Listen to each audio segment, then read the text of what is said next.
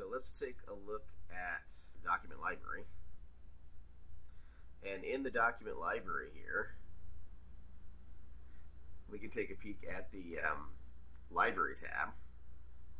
And notice here we have the view format, manage views, share and track, tags and notes, connect and export, customized library, and settings groups separated by these vertical lines in our SharePoint 2013 library ribbon. So now we're going to go into Visual Studio, and in our ribbon custom actions project here, we'll look at our library custom actions XML file.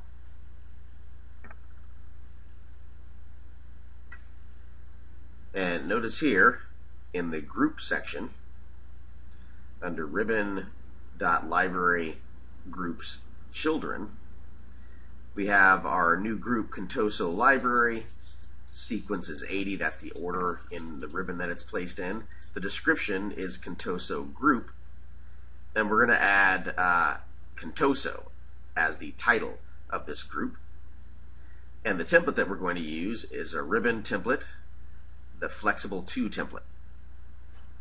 And then into that group, we're adding the controls. We're giving the ID Contoso SharePoint Administration Application Group Controls, and we're placing a button onto that ribbon.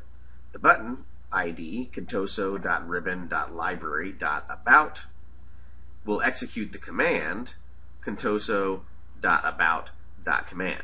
So that's later on where we'll add the CommandUI handler. This is the CommandUI definition. So we're defining the UI that's going to execute the command. Here, the image 32 by 32 is a 32 by 32 pixel image that is going to be placed on the toolbar representing this particular button. Then we have another button, Contoso Home, that will execute the contoso.support.command, and using the same HTML32.gif. Obviously, you'd want to create a custom image there to use on the toolbar to uniquely identify one button from the other. And the label text here is going to be support, so that's what the user will see. So we'll have a Contoso group with a button called About and another button called Support that both have the same HTML32 GIF file as their icon.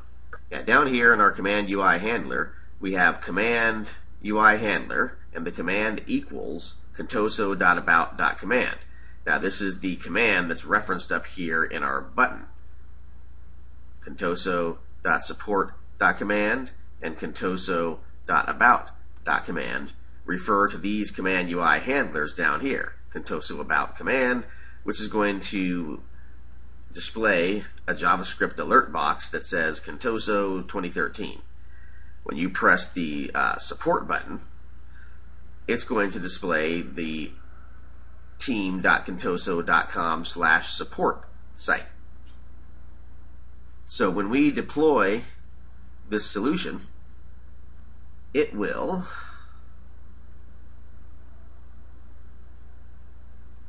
add that custom group and those custom buttons to our toolbar.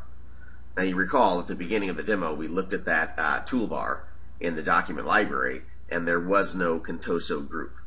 So after deploying this solution to our team.contoso.com SharePoint site, this new SharePoint 2013 ribbon group will appear with the two buttons on the ribbon.